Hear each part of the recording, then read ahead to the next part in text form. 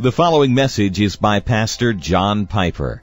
More information from Desiring God Ministries is available at www.desiringgod.org. I hope that you will take your Bibles now and turn with me to Hebrews chapter 4, verse 14, to Hebrews 5, verse 3. And if you're going to use the Bible in the pew, underneath the pew in front of you, it's page 1423. Hebrews 4:14 through chapter 5, verse 3.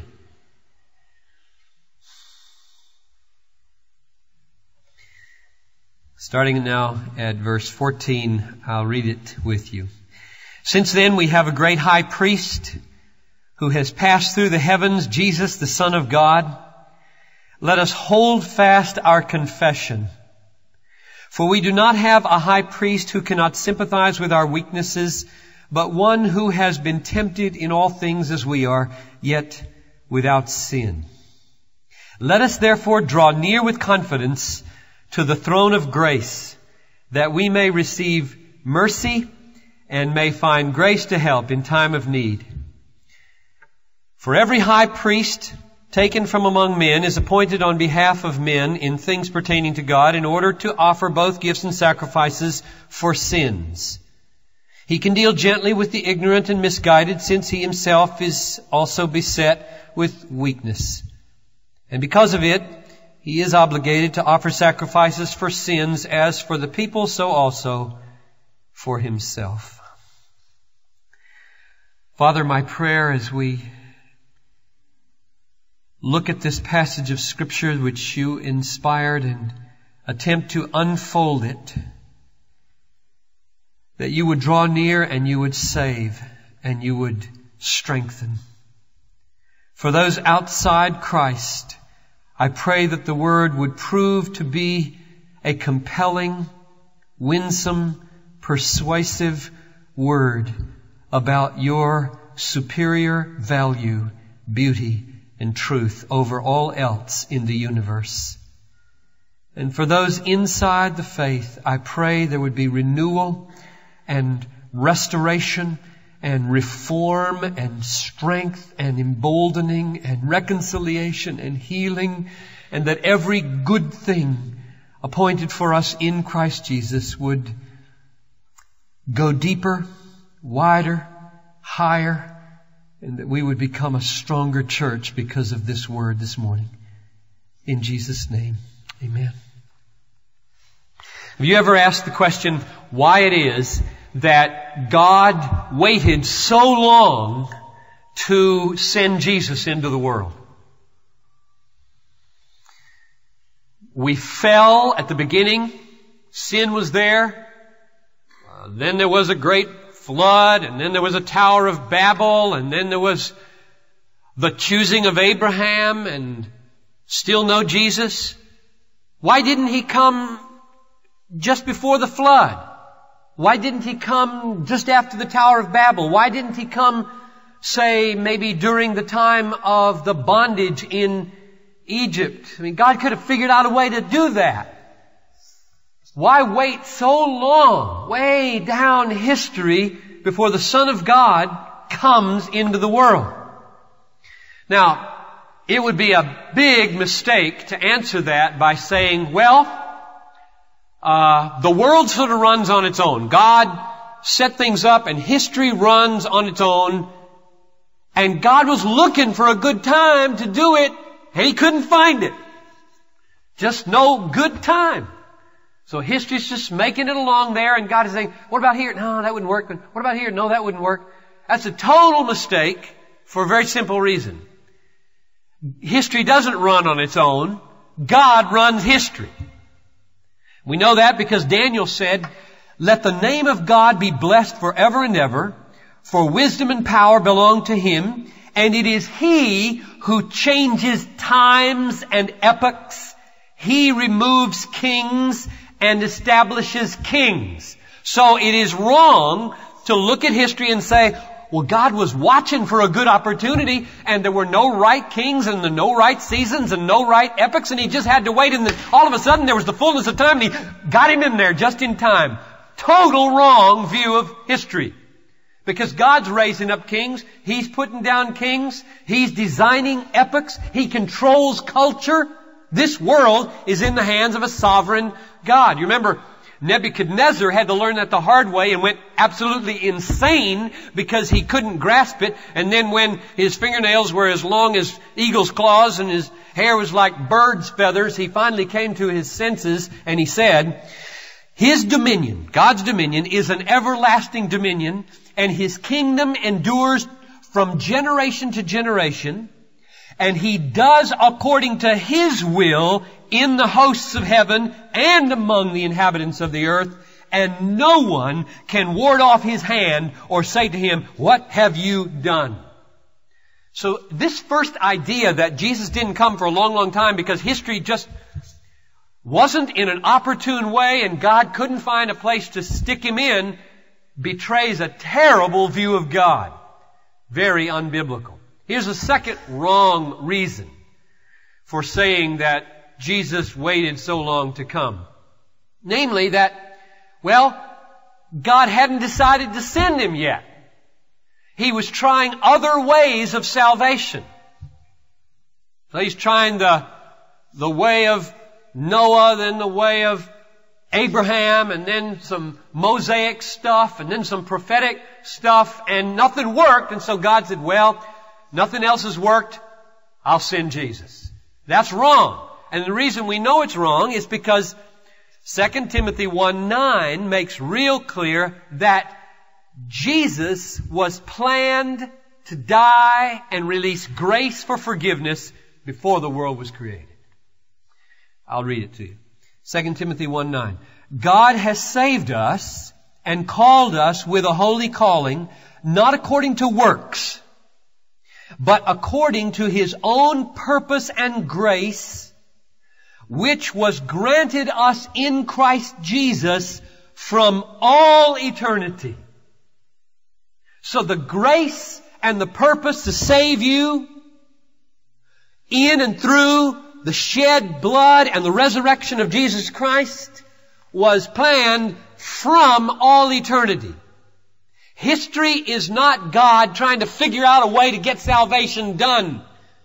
It is designed in order to make a way for His plan in Jesus. So the question remains, why wait so long? What was God doing in waiting so long before He sends Jesus into the world? Now, here's one answer. It's not the only answer. We have to give more answers than this, but here's one very, very important answer, and this really does relate to the text this morning. This answer is that in order to make sense of Jesus, the coming of a heavenly being, very God, the Son of God, into the world in human form, in order to make sense of that and figure out who He was and why did He come, you got to have some categories to understand Him. You got to have a context in which to put Him and say, oh, He's coming to do this and He is like this. And that's why God designed the whole history of Israel. God took 2,000 years, roughly, from Abraham to Jesus, in order to put in place a whole lot of categories, a whole lot of context, that when Jesus enters into it, will shed light on why He came and who He is. I don't know if you're aware of this or not, but there's a evangelistic strategy and a teaching method called Firm Foundations. It's being used as a curriculum for some of our children. It was used in an evangelistic Bible study for some folks in the neighborhood. It was used by New Tribes missionaries among the Mok people in New Guinea, about which the film E Tau was made. And the gist of it is, you don't present Jesus until you take weeks and sometimes even months to lay the groundwork of the Old Testament redemptive history that God designed so that when Jesus came, He'd make sense.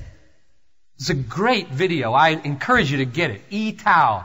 it's called, if you want to see how a tribe recognized Jesus after a groundwork was laid. I mean, imagine a village, or a person in America who's never been to church, say, who doesn't conceive of a creator God, doesn't know anything about a fall into sin, doesn't know anything about a giving of a law, doesn't know anything about priests or sacrifices or prophets or kings or anything in the Old Testament, and you come up to him and say, Jesus came into the world. It's good news to save you.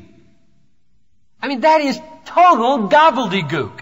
You've got to have a context. You've got to have categories. You've got to have something to put that on so that it stands and doesn't topple over and makes sense. Now, some people say, well, let's use contemporary categories. Make him intelligent, because all those old-fashioned categories nobody knows anything about anyway.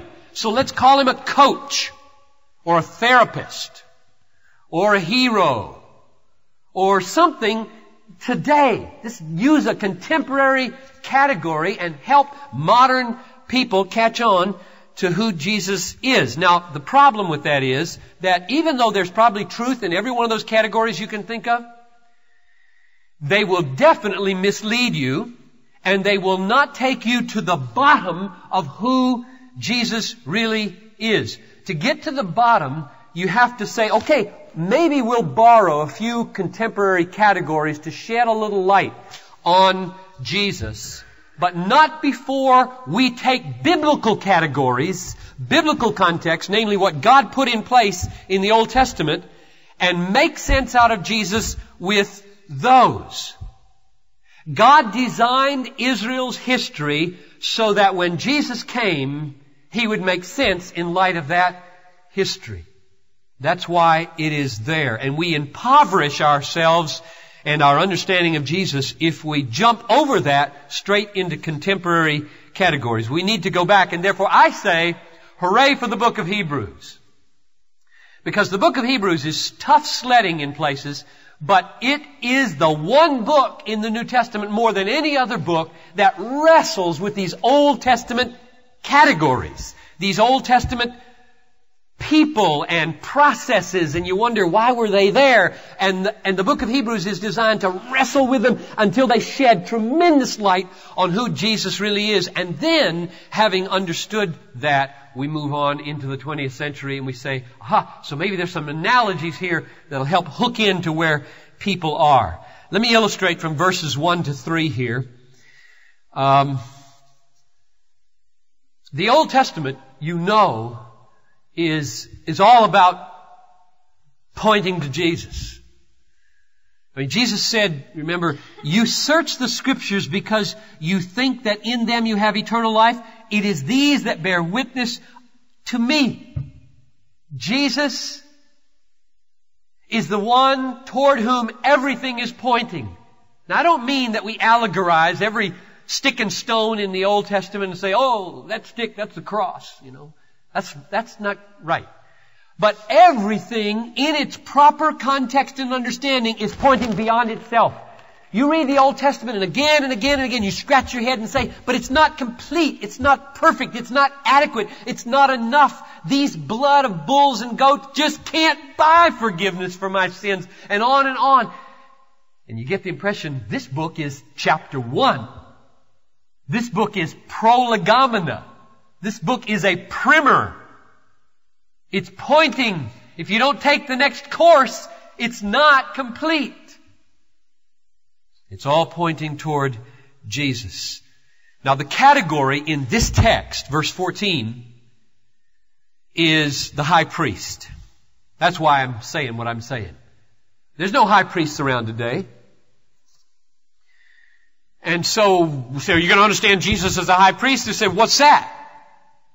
So if you're going to understand Jesus as a high priest, you got to step back and say, now did Jesus or did God or the writer to the book of Hebrews choose high priest because he looked around and he found, oh, we've got some high priests in the Old Testament. Let's make them the analogy and we'll call Jesus high priest because that'll shed light on what he did and who he is. That's not the way to think about it.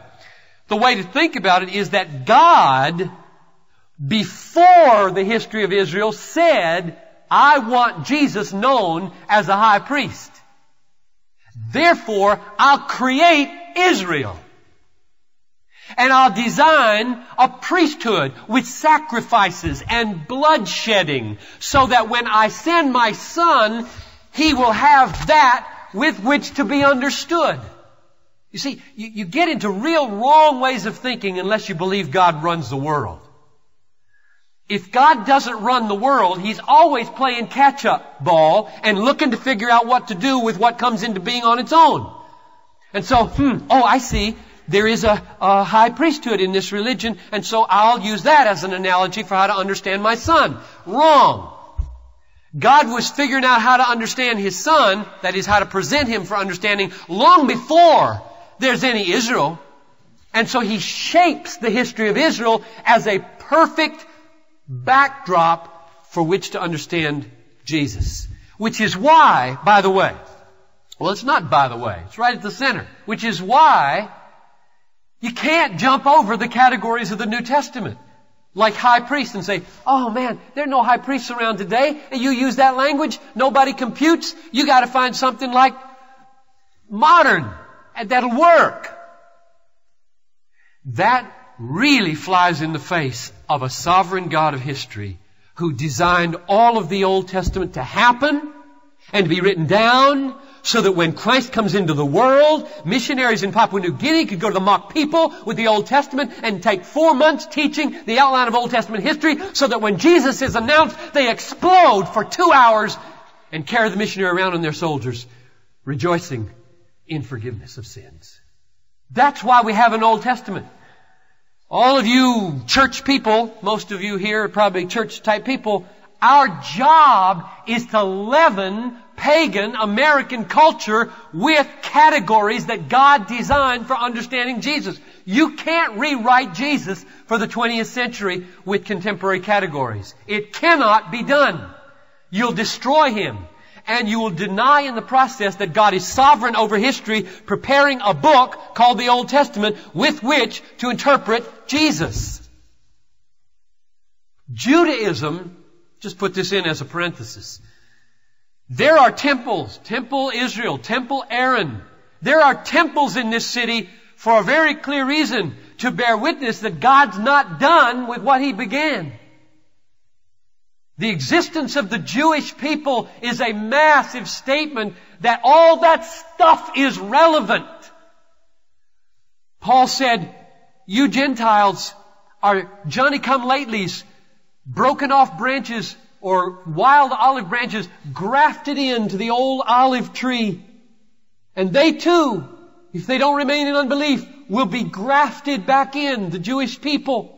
Because we all live by the rich root of the olive tree, namely the covenant with Abraham. You try to reinterpret Jesus for contemporary categories and leave aside all of that massive Old Testament preparation, and you will simply ignore God and create right out of your own head things that will be very thin and misleading. Now, I said a minute ago, prematurely, look at verses 1 to 3 of chapter 5.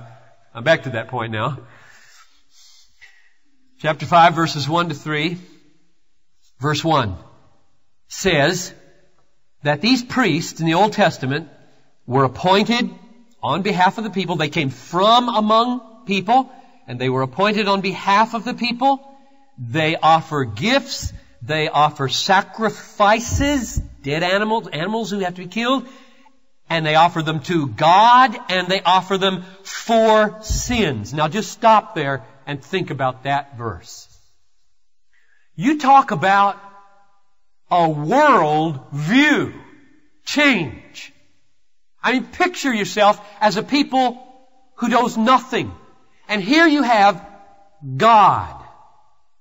Here you have sin. And evidently this sin has caused a breach or an alienation between God and man, because you've got these priests who are human. And those priests evidently do something with animals who get sacrificed so that there's bloodshedding, and that must have something to do with how sinful humans and holy God get right with each other.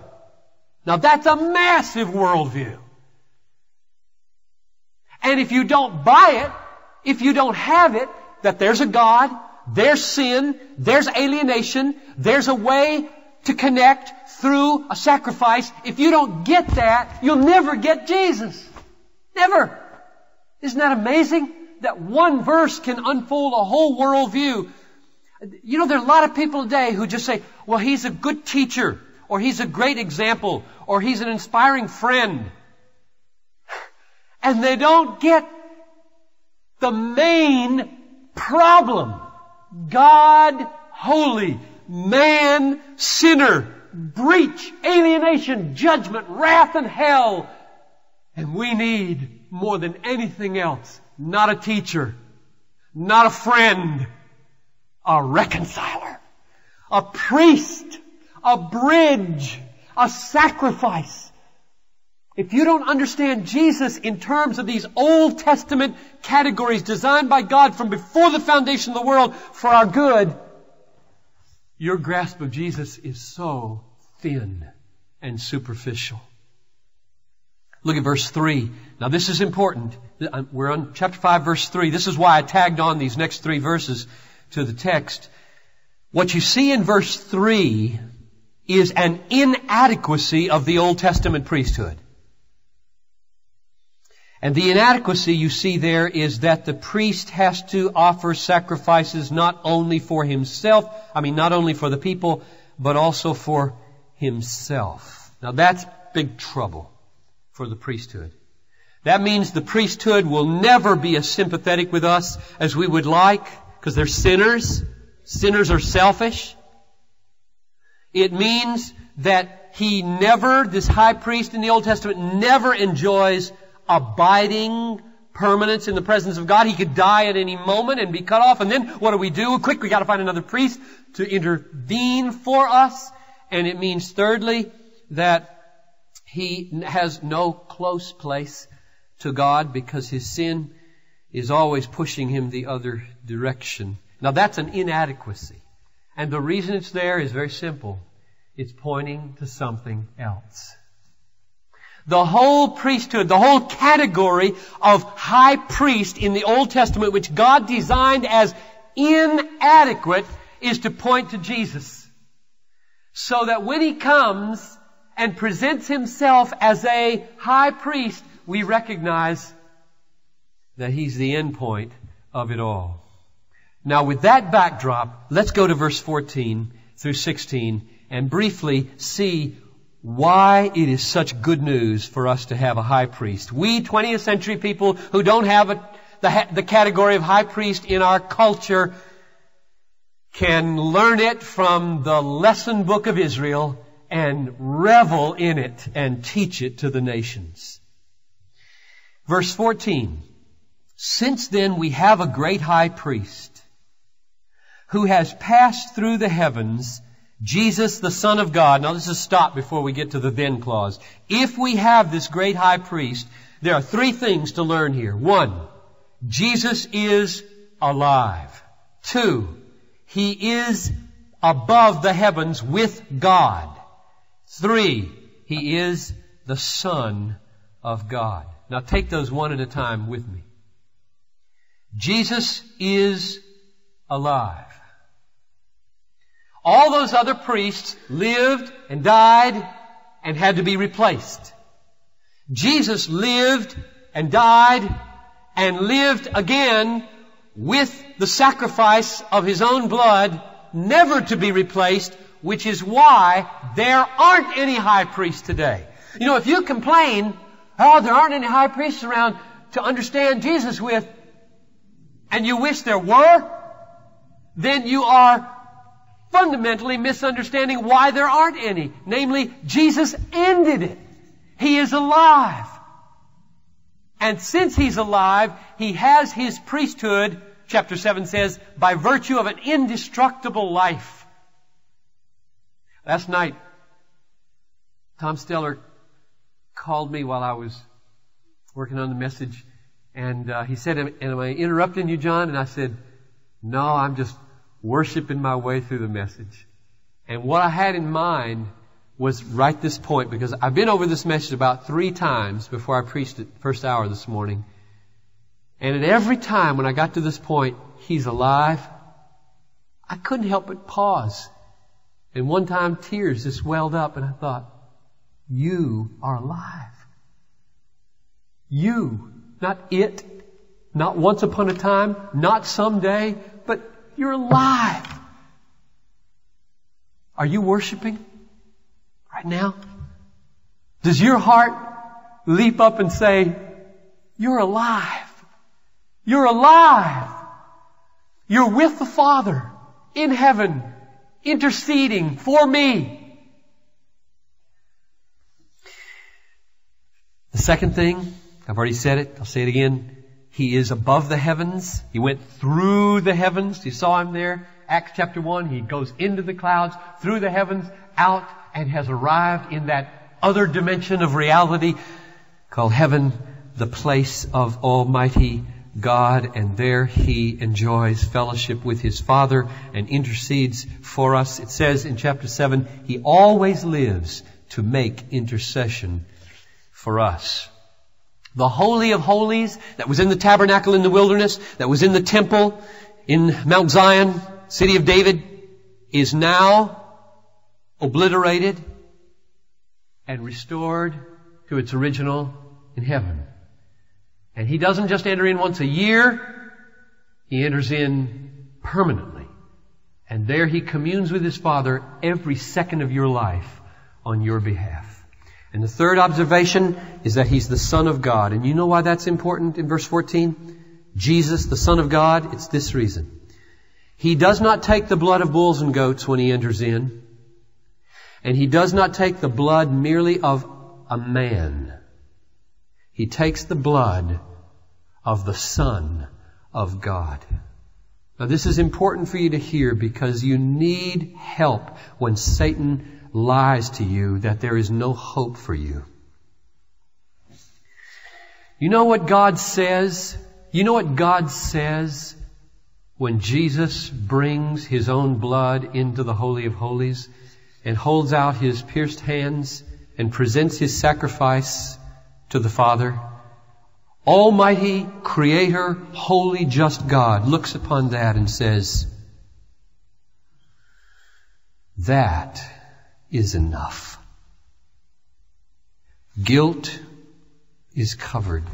Curse is removed. Alienation is overcome.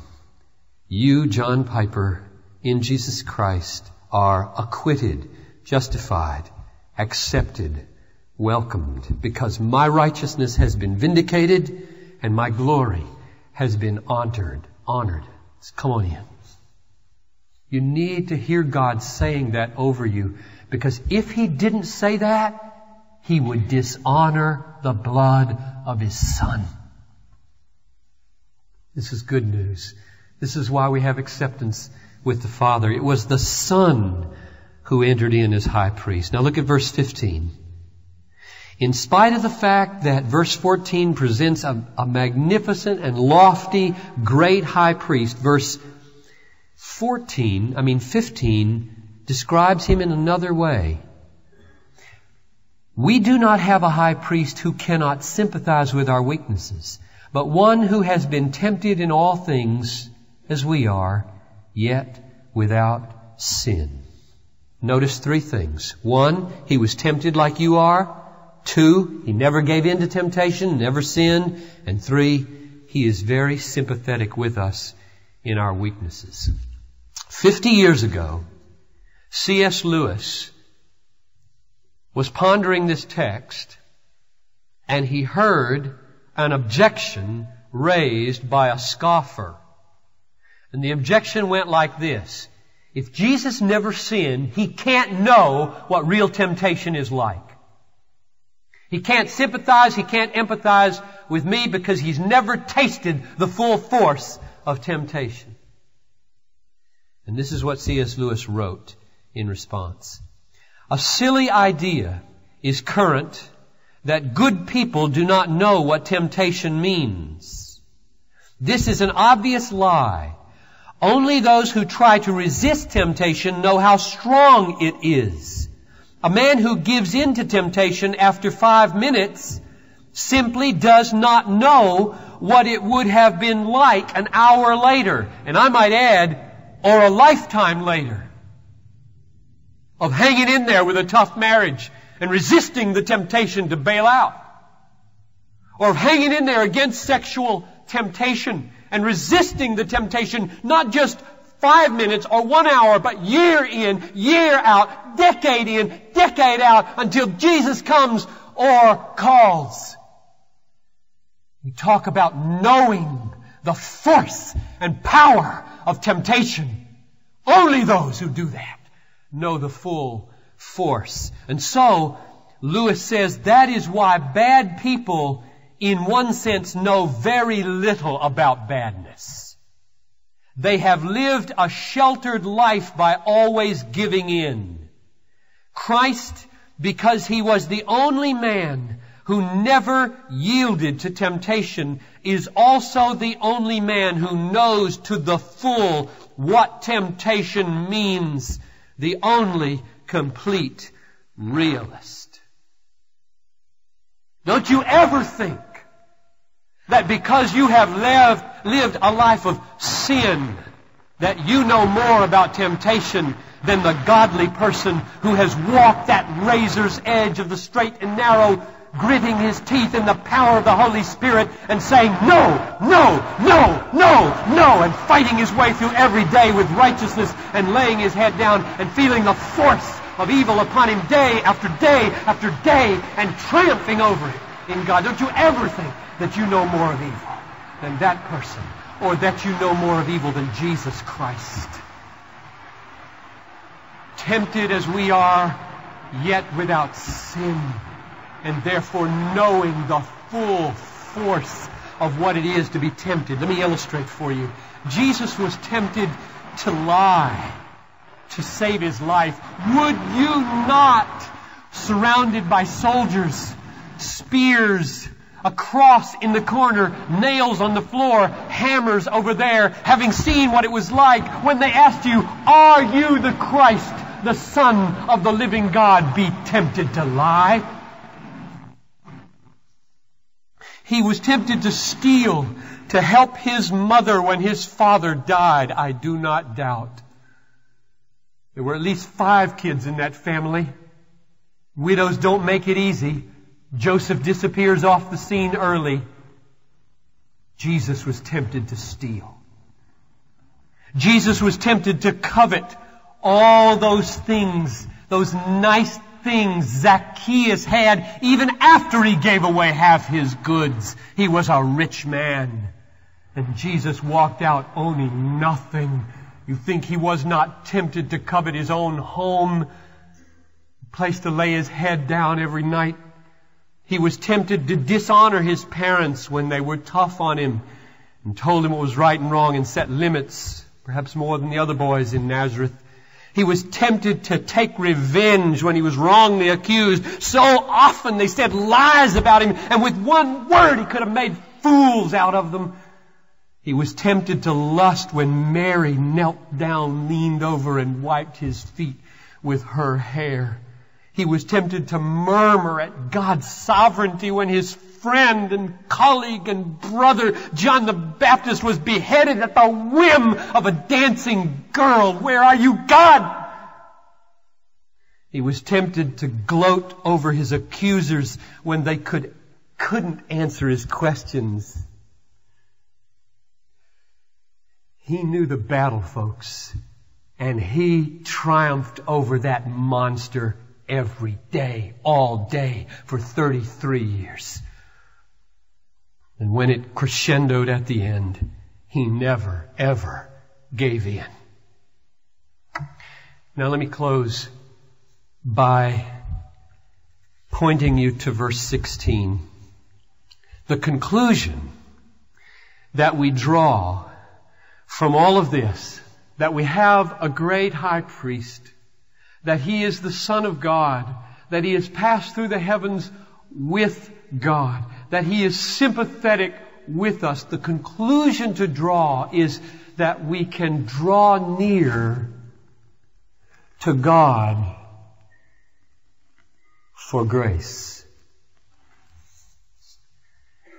Let me pose a problem as we close that has kept many people away from Jesus.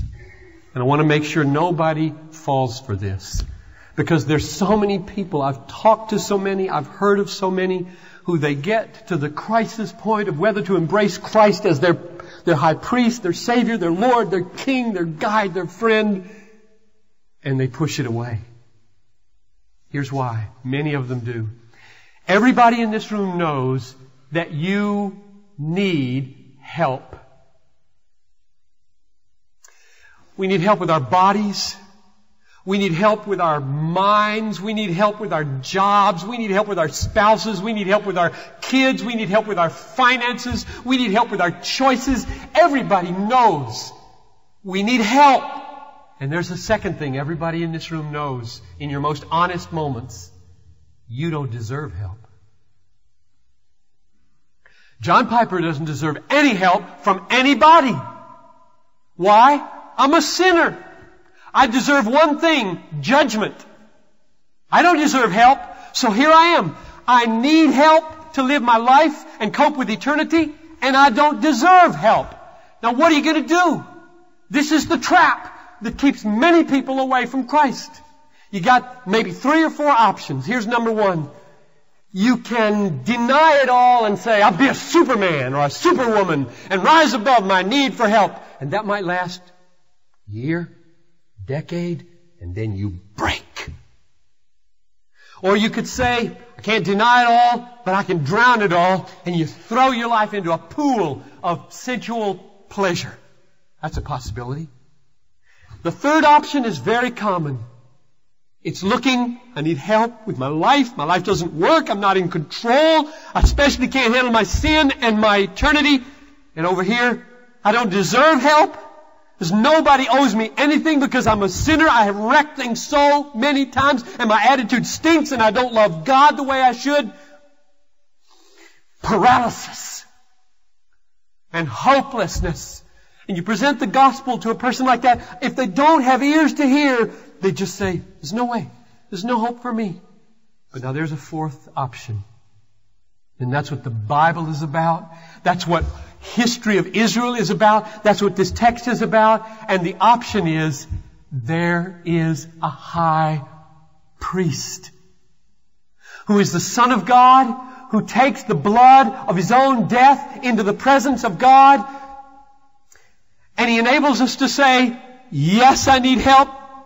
Yes, I don't deserve it, but no, I will not be paralyzed because there is a mediator and Jesus came to give the undeserving help. What do you call that? The throne of grace. Say it again. The throne of grace is God meeting the need of undeserving people. You've got to hear that now. I want you to take that out of here in about 1 minute. Grace comes into your life when you are paralyzed with the sense that you need help and you don't deserve help and therefore you feel hopeless and you're either going to Superman it out or drown it out or be paralyzed with depression. And grace comes in and says, yes, you've analyzed that rightly. You need help. Yes, you've analyzed that rightly. You don't deserve a thing from God. But no, you don't need to be a Superman. No, you don't need to drown it. And no, you don't need to be paralyzed. The fourth option is, I paid for that sin. And while you don't deserve any help, God will give you help if you come through a high priest. Don't miss the words in verse 16. Come boldly before the throne of grace to find not deserved help. Forget it. Forget it. Forget it. If that's keeping you from Jesus, forget it. You never will deserve anything from Jesus. I tried to share the gospel with a man on the street about a week ago, and I felt led just to say, the greatest news in all the world is that Jesus came so that we could be forgiven apart from any of our own works. His first response was, oh no. Oh no, we got to do something to deserve it. That was his first response. The human heart, even in its despair, wants to say, it's hard. You got to have something I can do. And the whole point of this text is the high priest has made the throne of Almighty God into a throne of grace. And when you go there, you find first mercy, pity, and then you find grace to help in time of need. So here you got a problem this afternoon, or you got a problem with your eternity, forget it. You're never going to deserve help, and that's okay. The glory of the gospel, the power of my life, the reason I'm a pastor and the reason I'm a Christian, the reason I love what I do is that I've got the greatest news in all the world, that helpless people who don't deserve a thing can be saved, can have fellowship with God, and can have help day by day to live your lives. Let's pray.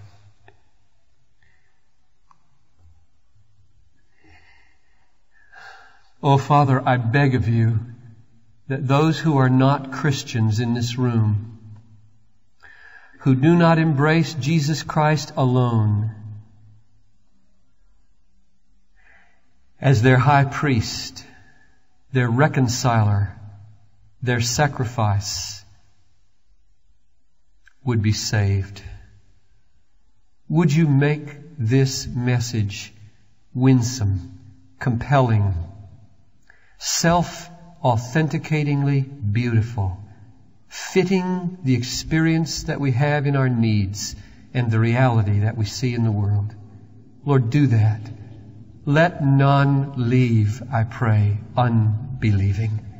And strengthen your saints so that day by day we can come before the throne and with joy, in spite of all of our sin, find grace to help in time of need.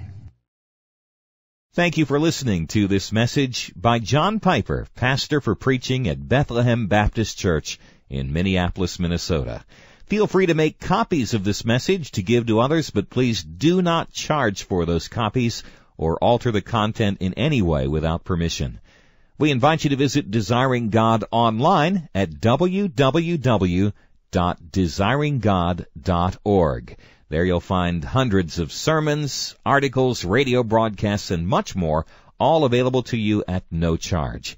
Our online store carries all of Pastor John's books, audio, and video resources. You can also stay up to date on what's new at Desiring God. Again, our website is www.desiringgod.org.